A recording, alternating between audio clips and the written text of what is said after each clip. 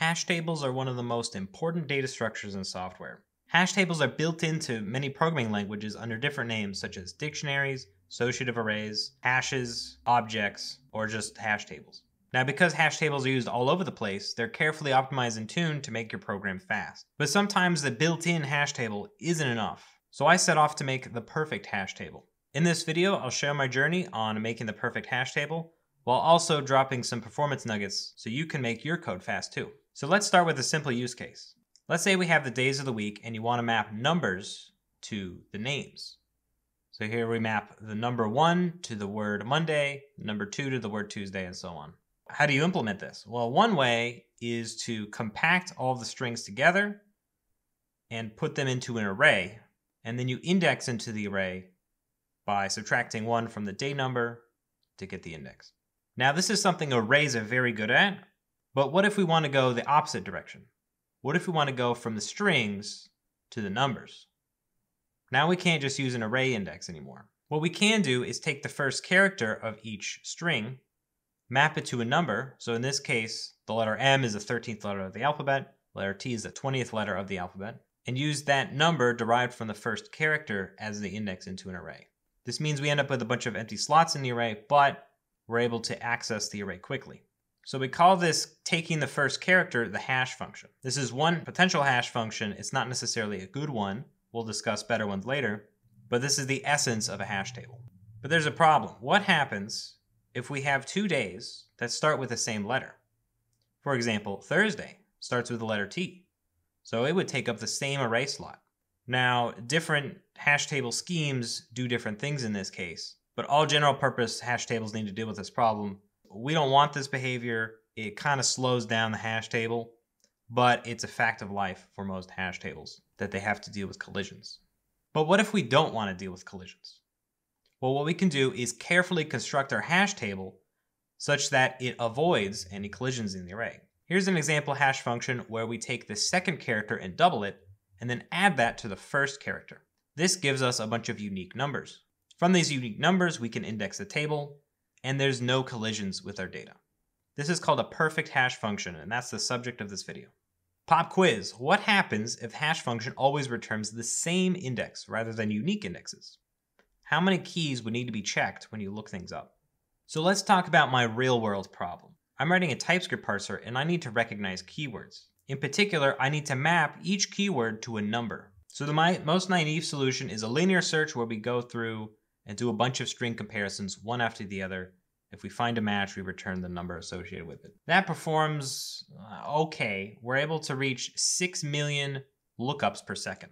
Now, you may have heard in your computer science class that binary search is a way to cut down the number of searches if we can sort our input data. And in our case, we have our input data sorted, a list of keywords we know ahead of time, we can pre-sort the data. So how fast does a binary search work? Actually, it turns out the binary search was a little bit slower than linear search. Now, this talk isn't about binary search. I'm not going to go into the details of why binary search might be a little bit slower than a linear search. But let's try something that's even better than a binary search. We're going to use a hash table. So let's use the standard C++ hash table, which is called unordered map. Unordered map is twice as fast as linear search. So just by switching a basic data structure from a vector, in this case, to an unordered map, we get a 2x performance speedup, which is great. We put in very little work to get a massive gain. But a lot of people say C++'s unordered map is kind of slow. It's stuck in the 1990s in terms of design.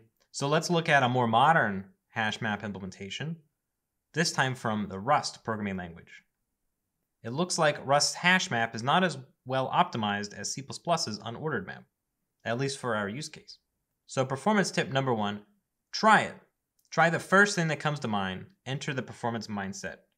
The first thing I had in mind was a linear map. I tried it, it works, of course.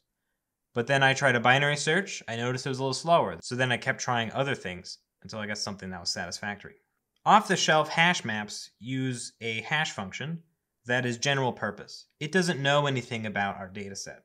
It has to look through every character inside of our strings. It doesn't know ahead of time how many characters there are in a string or how many is expected. CPUs like working with a fixed amount of data, but with a general purpose hash function, you could have a key that's 1 character or 10 characters or 5 characters It's a variable number. CPUs don't really like that kind of data.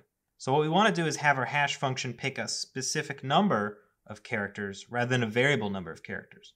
That way the CPU doesn't need to do any loops or anything like that.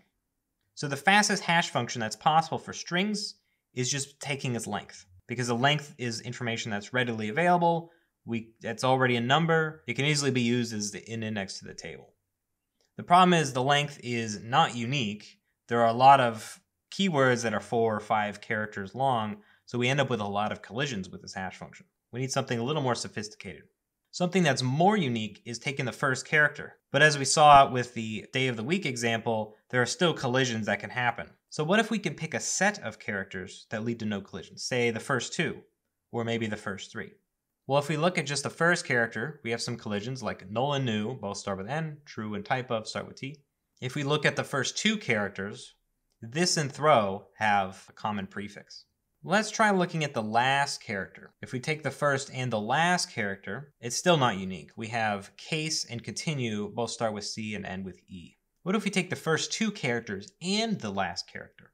Well, unfortunately, declare and delete both start with DE and end with the letter E.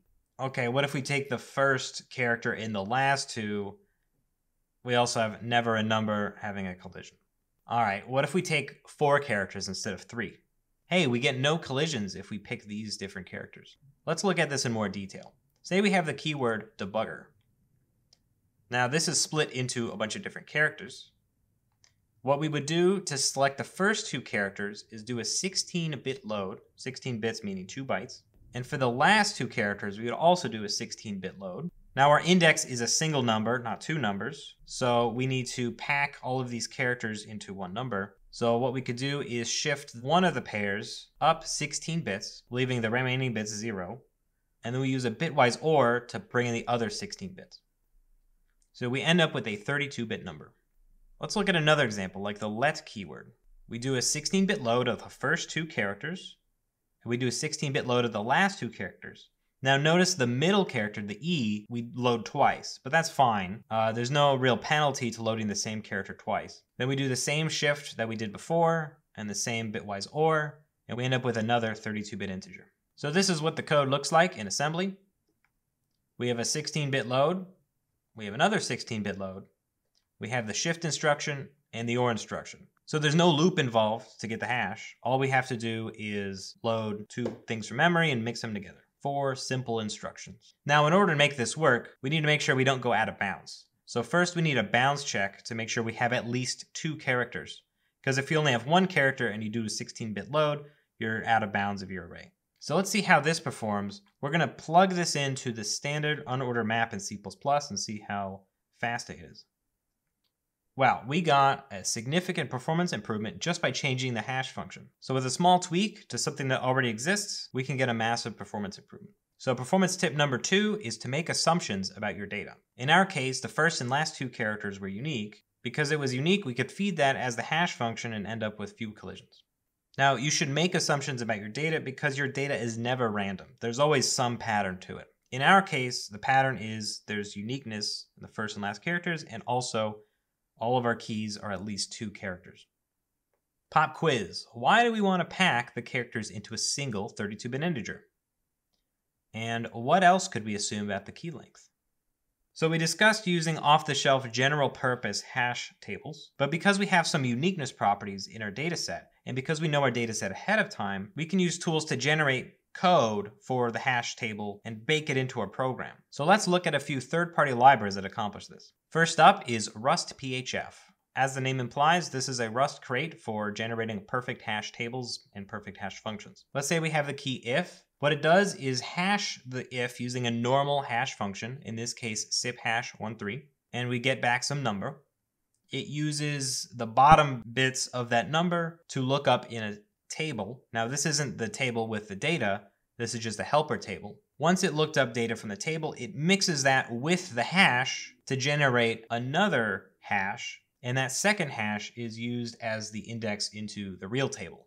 Now they use this middle table to prevent collisions, because if there is a collision, they can just tweak the middle table to make sure there's no collisions. So let's see how this performs compared to the off-the-shelf hash tables.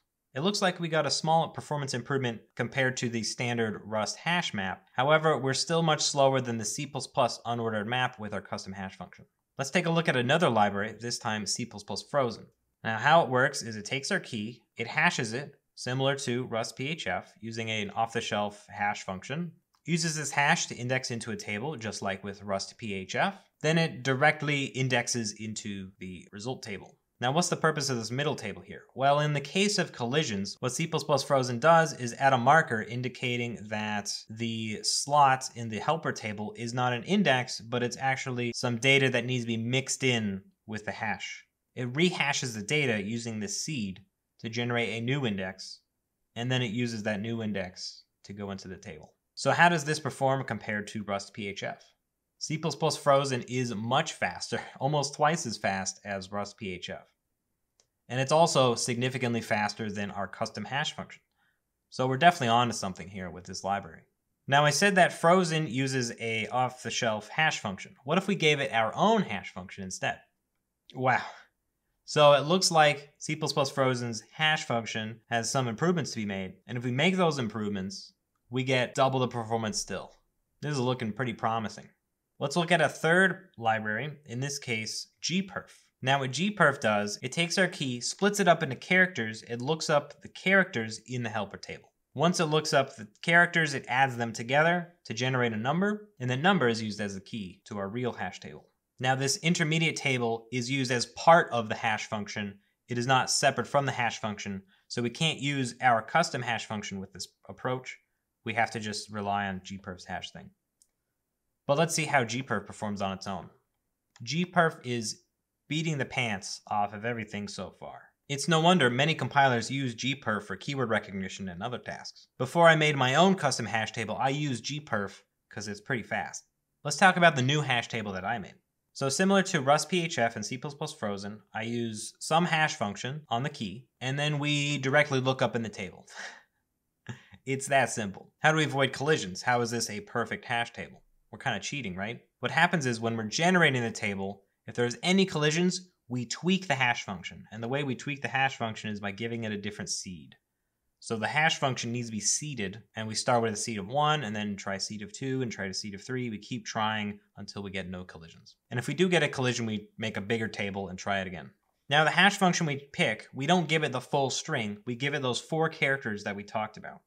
So let's see how this performs compared to gperf. Well, I tried a bunch of different hash functions because I didn't know which one would perform best. So I tried with fnv1a first because it's public domain and I've used it before. And it doesn't perform as well as gperf. I also tried xxhash3 because I heard it was pretty fast, but it turned out to be slower than fnv. I also tried the Intel CRC32 instruction, which is just one instruction on x86 processors. And it was actually faster than fn1v, so that's good. Unfortunately, it's not portable, so that was kind of a downside of it. I also tried a linear congruential. I also tried a basic linear congruential generator as my hash function, and it performed about the same as the CRC32 instruction, which is pretty good. Now, my suspicion is that the CRC32 function performed worse than it could have because I couldn't use a power of 2 hash table. And non-power of 2 hash tables are a bit slower for lookup. So, all right, so let's take the best of these hash functions and try some more. So I tried the Intel AES instruction, which should mix better than the CRC32. Unfortunately, it performed worse. I guess it's a bit slower. I also tried a clever hash called the Pearson hash. It's kind of like what gperf uses. It uses a separate table for the lookups, but unfortunately this was slower than the LCG. So I'm not getting the performance that I want. We're not matching gperf. I want to match gperf. That's my goal. So let's take a look at the pseudocode for my algorithm. First we do a bounds check, and I think this is pretty fast. It seemed to be like only 2 instructions or so. Next we load those 4 characters, and then we do the hash. So the loading of the 4 characters is pretty fast. It's just 4 instructions, as we discussed. The hashing, I tried a bunch of different hash functions, but I'm not certain that we got the fastest. Maybe that's something we can improve later. But now we have this matches key function, which compares the strings of the keys. And turns out that's pretty slow. How do I know this? Well, I profiled it. I tried Intel vTune, which is a profiler for Linux, and I think it also works on Windows. It told me that memcmp avx2 move be is slow, and it's taking about 60% of my CPU. Now memcmp is the function I'm using to compare the strings, and the rest of our stuff is taking only 25% of the benchmark time. So clearly memcmp is the slow part here. I also profiled gperf and noticed that it wasn't that much of a bottleneck to do the string comparison. So I decided to take a look at gperf's code. So it does a string compare, which is basically the same as a memcmp, and it also does a length check, which I'm also doing, but it also has this piece of code, this star equals star s. What's that doing? Well, that's checking the first character of the string, and only if the first character matches does it do the string comparison in the length check.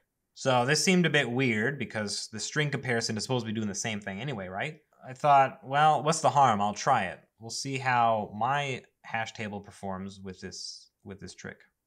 And we beat gperf, just like that. That one little thing was all we needed to get a huge 50% speed up and beat the pants off gperf.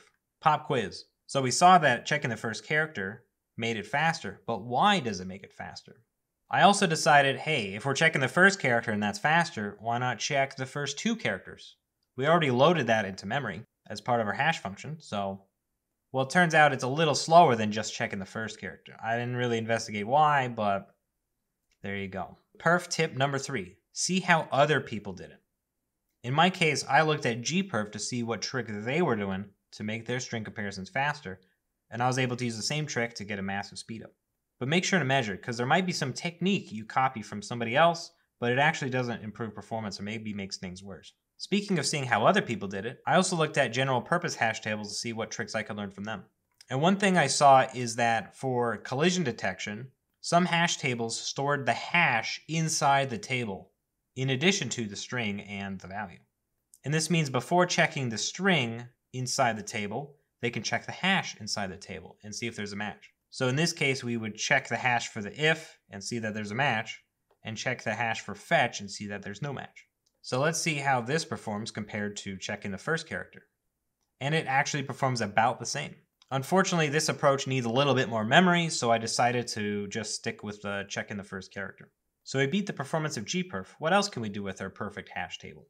Well, let's look at our keyword set again. Let's focus in on this keyword, constructor.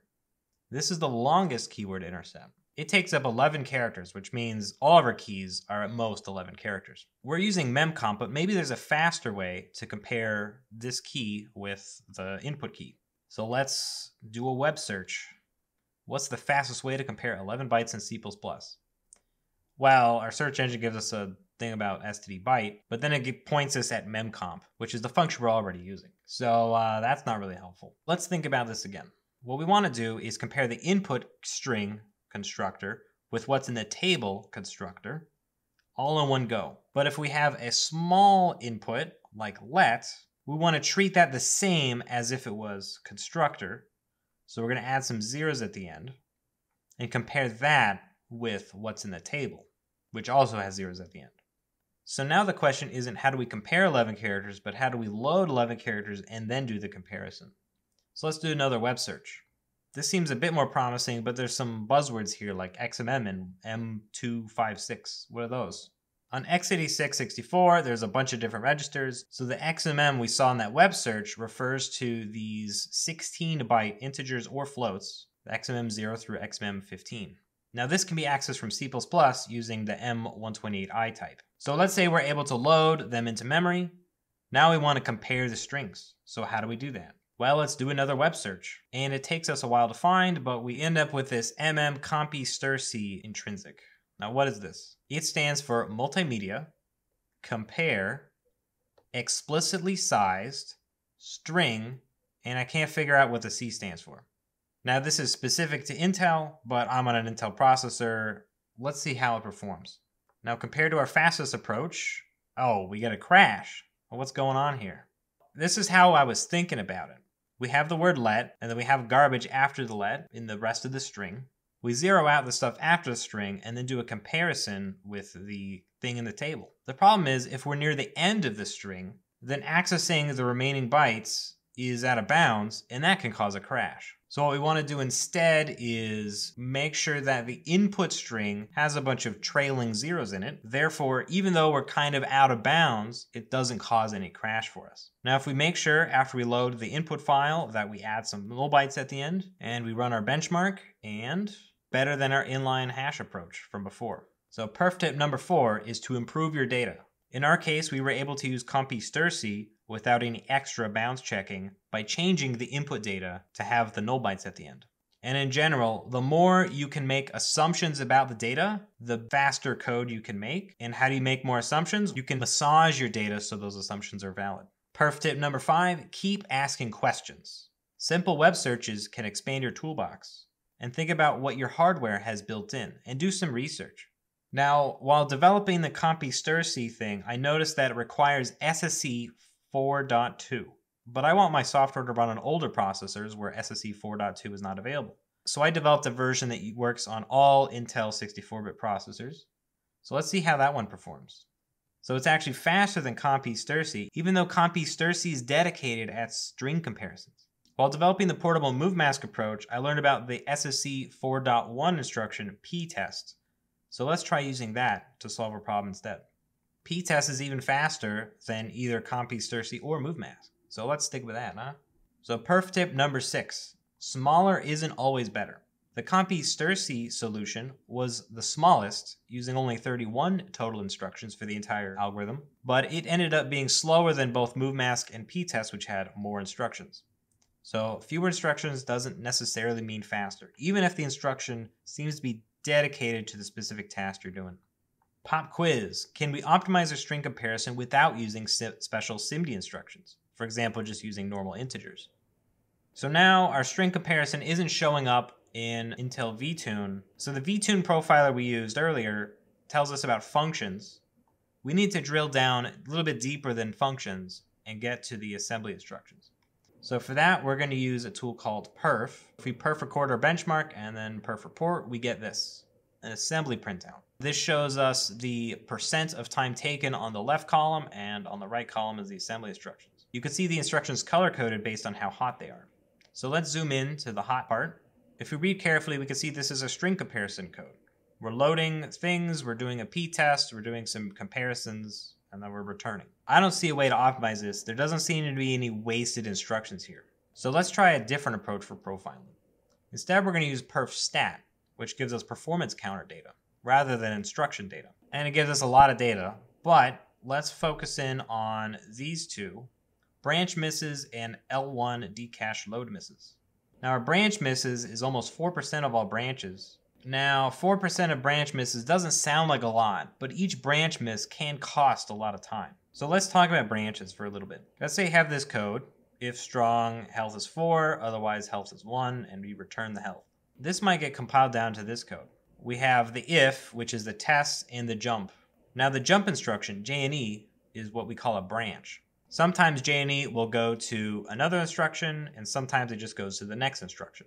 Branches are something CPUs predict, and if they predict incorrectly, it could be disastrous for performance. One technique to get rid of branch misses is to get rid of the branches entirely. In this particular program, we can avoid branches by using a little bit of math. This formula gives us the same answer, but it doesn't use any branches. In fact, it only compiles down to one assembly instruction on my machine. But we can't always use this technique, right? So let's use something a bit more general. So let's rewrite our if this way. And if our compiler is nice to us, it'll generate code like this. So the if used to be a test and a jump. Now it's a test and a cmov. Cmov not equal in this case. Now there's no branches, which means we won't get any branch misses from this code. Unfortunately, C++ compilers are very unreliable when it comes to cmov, so we often need to resort to inline assembly to get the machine code we want. So in our particular example, we would convert these jumps into a few cmovs. So let's see how cmov performed compared to the branching version. Here are the 3 SIMD approaches we made. And the branchless version of cmp is flying. We're almost at 10 times the speed of the standard hash table. We can also use this technique for the other SIMD approaches like movemask and for ptest. Now interestingly, in the branch version, ptest was a bit faster than movemask. But in this case, movemask is faster than ptest, and even comp-e-stirc is faster than ptest. So it's a good idea to try all combinations of the different approaches you try, rather than assuming the best one at one time is going to remain the best in the future. Perf tip number 7, use multiple profiling tools. I wasn't able to notice the branch miss issue until I used perf stat rather than perf record or vtune. Sometimes your profiler can mislead you into thinking something is slow for one reason even though the reason is totally different. Perf tip number 8, benchmark on real data. In my case, I was benchmarking against keywords and variable names in jQuery, which is a real-world JavaScript codebase. If I instead benchmarked on, say, just keywords or just variable names, I wouldn't have noticed the branch miss issue because it would either always pass or always fail. And if your data is always passing or always failing, that's pretty easy for a CPU to predict. Therefore, you don't end up with branch misses. But because I used real-world data, where only 20% of identifiers are actually keywords, the CPU wasn't able to predict as well. Therefore, there were a lot of branch misses, and I was able to optimize for that use case. If you use fake data in your benchmarks, you might be optimizing for fake workloads rather than real workloads. Pop quiz, could we make the length check at the top of our function branchless? Let's talk about more ideas. After we do the hashing, we need to compute the array index. At a low level, you take the hash, you modulo by the table size, you multiply by the entry size in bytes in order to get the byte offset. If our table size is a power of 2, such as 512, we can use a bitwise AND instead of a modulo. A bitwise AND is much faster than using a modulo, and it's something the compiler might do for you, but you should probably do by hand if you really care. In the same vein, instead of doing a multiplication, we can use a bitwise shift if the entry size is a power of 2. So in our case, we're going to try an entry size of 16, which lets us shift left by 4. But my thinking is, what if we can get rid of the shift? We're already doing a bitwise AND. What if we could use the bitwise AND to clear the bottom bits, which kind of acts like a shift? So if we do our address calculation a little bit differently, we can get rid of the shift and just do one bitwise AND in addition to the addition with the table.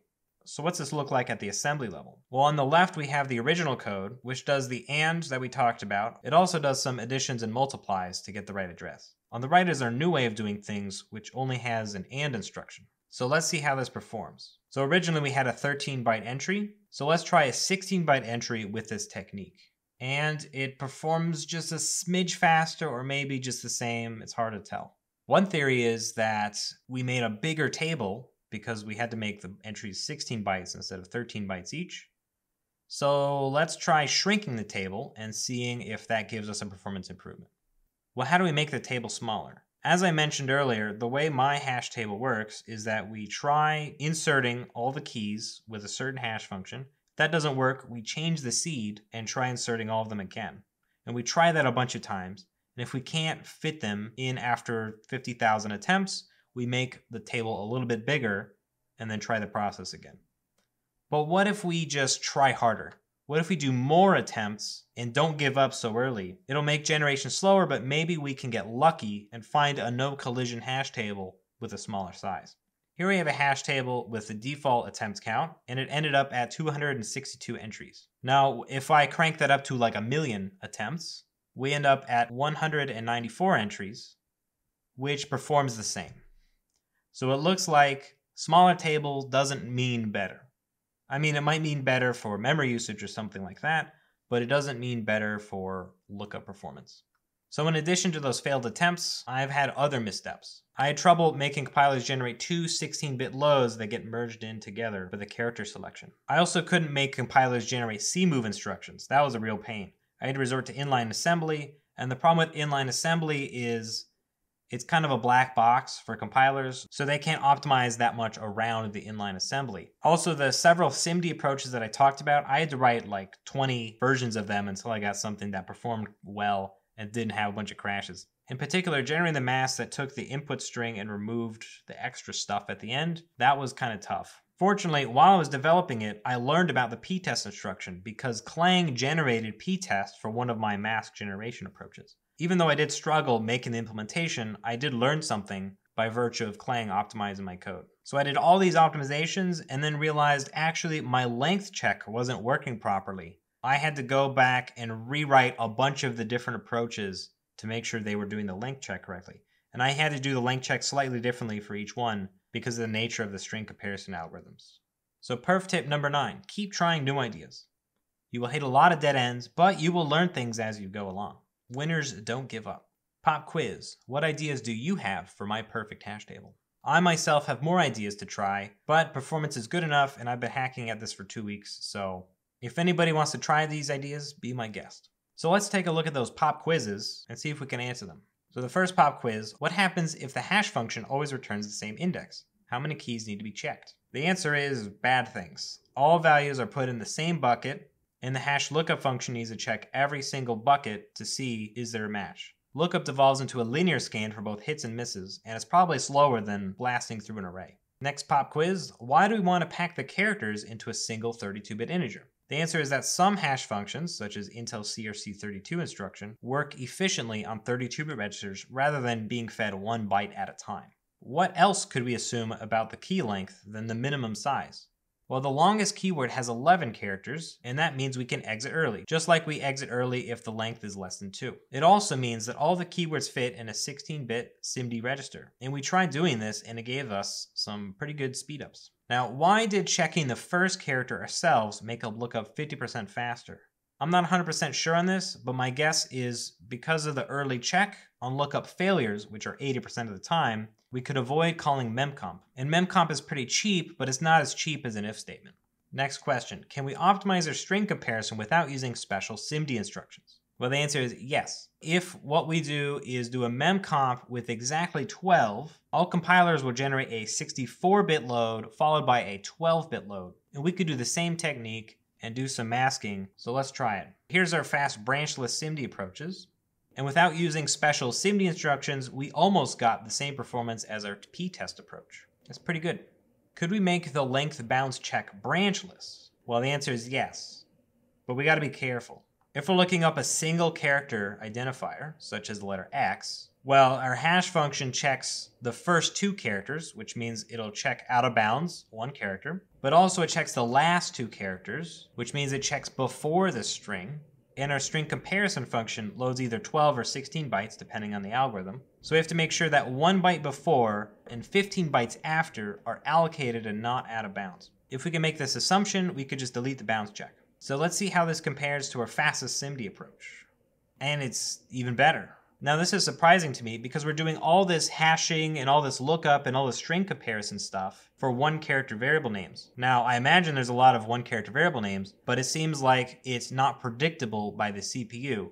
So it's faster to do all this work than to have the CPU mispredict. So perf tip number 10 is to talk about your optimizations. I didn't have this idea of deleting the bounds check until I made this video. And when I made the video, I decided, well, I should probably check the performance of deleting the bounds check because I know it's possible. Let's try it. And I was pleasantly surprised that it made things even faster. So if you talk about your optimizations with people, even if you just rubber duck and talk to nobody, going through that thinking process can unlock optimization opportunities.